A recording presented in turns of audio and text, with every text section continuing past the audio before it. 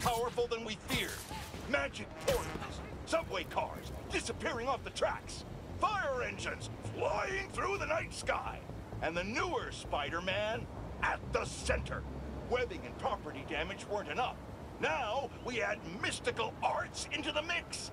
Does their desire for destruction know no bounds? I almost feel sorry for this lost soul, groomed for a life of criminality and degradation.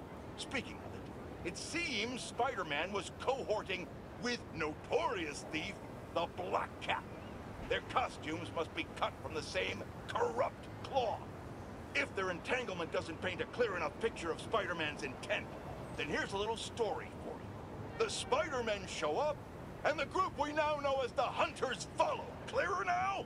These Spider-Men are magnets for malefactors. Now, the Black Cat seems to have vanished.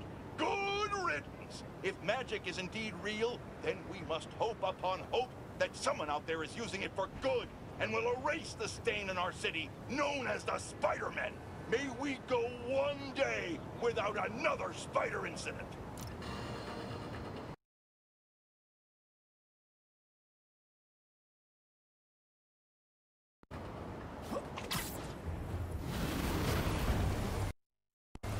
Thought I'd see you guys again.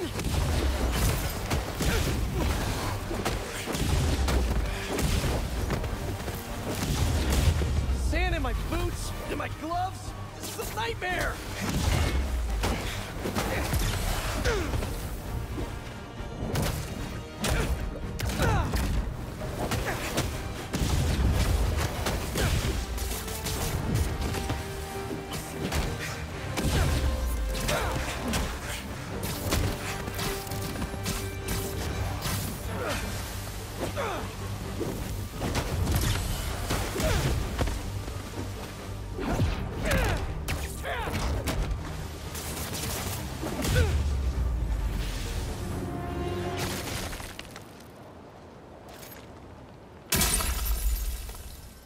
Time to check out that crystal. Someone's watching us, Kimia.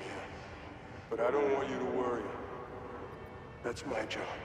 The Hunters were after him. They were watching Marco. And someone named Kimia.